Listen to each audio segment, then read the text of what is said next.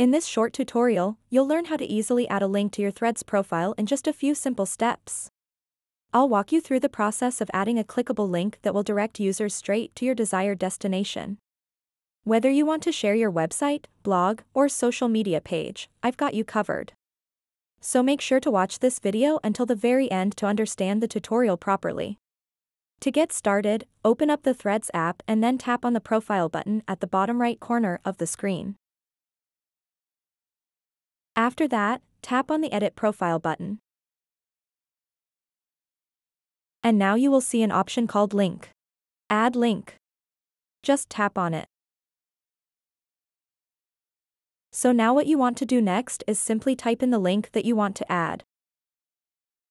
You can also import the link that you have in your Instagram bio by tapping here. Once you've entered your link, tap Done at the top right corner of the screen.